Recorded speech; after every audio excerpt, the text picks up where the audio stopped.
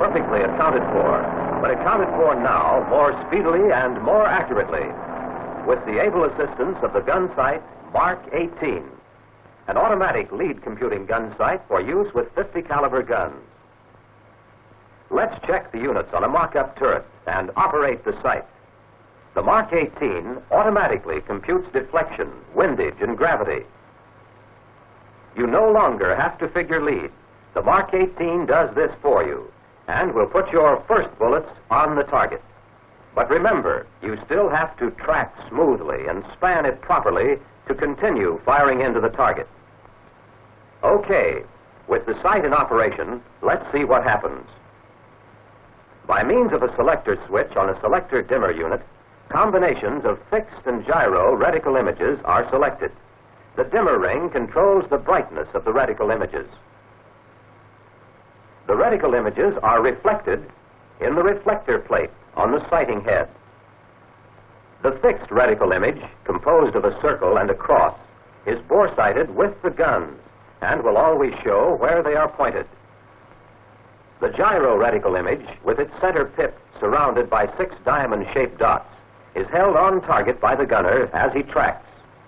With the gunner's head in the correct position directly in front of the reflector plate, by looking with the left eye only, he sees the fixed reticle image. The right eye alone sees only the gyro image. Looking with both eyes, the gunner sees 2 images almost superimposed when his guns are at rest at 0 elevation and 0 azimuth.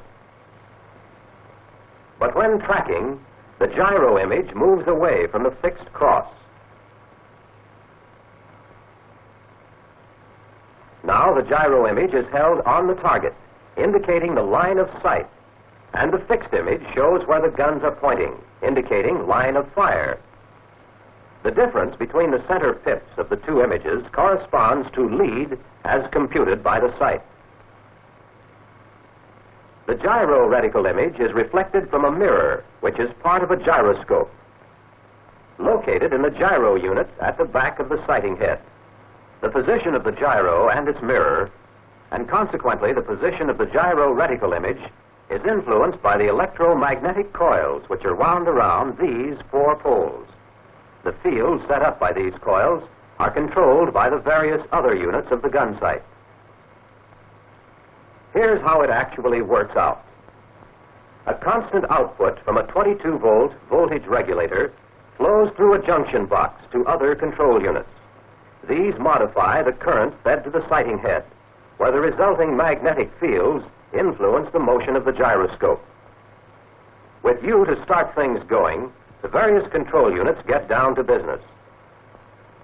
As the indicated altitude and airspeed are set in, this control unit introduces corrections for windage.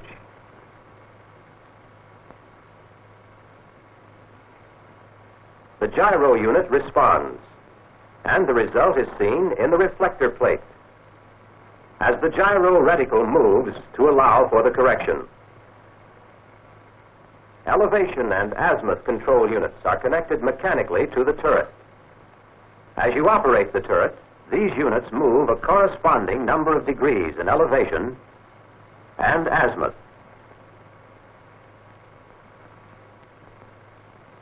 Introducing windage lead corrections for the momentary position of the turret. But the basic changes in lead are introduced by the range control unit. Before ranging, the target is identified, and on this dimension dial, the target's known wingspan is set in. The wingspan lever affects the diameter of the imaginary circle formed by the diamond-shaped dots of the gyro reticle image. Once the wingspan is set into the sighting head, ranging is done in the Martin turret by operation of foot pedals.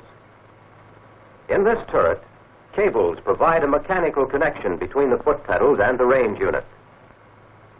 The range unit, electrically connected to the sighting head, introduces time of flight lead corrections determined by ranging. A second cable mechanically connects the range unit with the range drum of the sighting head. Resulting rotation of the range drum controls the inner diameter of the circle of diamond-shaped dots in the gyro reticle image, making apparent to the gunner the proper foot pedal adjustment to range a target of known size. Finally, by using the selector switch, the gunner can choose the reticle image best suited to his own preference and combat condition. With the selector switch on fixed position, the gunner sees only the cross and circle of the fixed reticle image. The gyro motor should not run in this position. Turning the switch to fixed and gyro, the gunner sees both fixed and gyro reticle images in the reflector plate. In some positions of the turret, the center pip of the gyro image may be obscured by the cross of the fixed image, but the 6 diamond-shaped dots are easily seen. The circle of the fixed reticle image can be removed at any time by lowering the fixed mask lever at the left side of the sighting head. The center cross of the fixed reticle image remains visible and will always indicate where the guns are pointed. Raising the fixed mask lever brings the circle back into view again. The third position of the selector switch is marked gyro day. With the switch in this position, the gunner sees only the center pip and 6 diamond-shaped dots of the gyro reticle image, as is the case when the switch is at gyro night. But in gyro night position, the electrical circuits of the gun sight are modified to meet night combat conditions. Because of poor visibility at night, it is impractical to range on a target, and tracking must be done by following the exhaust flame. Therefore, in gyro night position, all windage computations of the gun sight are eliminated, leaving only relative speed lead, which is still computed and introduced automatically as the gunner tracks his target. And that's the Mk18, with all its units cooperating to give you perfect sighting for on-the-target shooting. Ready to try it out? Okay, we're off. The locations of the various units of the Mk18 are not exactly the same in other installations as they are in the Martin upper turret, but operation of the gun sight is the same. The sight switch first, on. Now the selector switch. To gyro day position, if you prefer to use the gyro image alone. Or, if you prefer, the more commonly used position, fixed and gyro, which gives you both reticle images. The brightness of the images can be decreased or increased as needed with the dimmer ring. If it's a very bright day, you'll need the sun filter, but not today. Since you know pretty much the kind of target you're most likely to encounter in your particular combat zone, you can set in the known wingspan for that target as soon as you're on your way, and your indicated airspeed and altitude from the pilot. Got 'em? Set 'em in. Now, depress the right ranging pedal all the way down to minimum range to move the dots of the gyro reticle image as far from the center pip as possible. When slewing the turret, always depress the right foot pedal to minimum range. If you don't, it will cause the image to disappear and the gyro to tumble. This means a delay before the gyro reticle will appear again, a delay before you can start blasting. That is, if you have a target to begin with.